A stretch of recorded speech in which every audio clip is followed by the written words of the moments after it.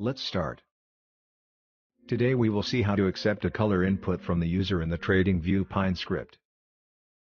We have used an indicator function with name, input color.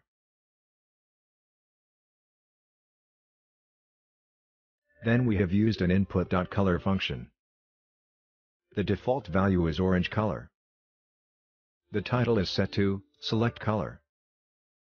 Then we have used this color variable to plot a close value. So by default, the close line would be of orange color. Let's add this indicator to the chart.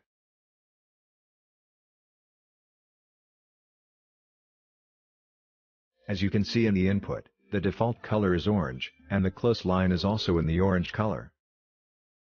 If I change the input color, the color of the close line would change. So that's it. That's how you can accept a color input from the user in the Tradingview pinescript.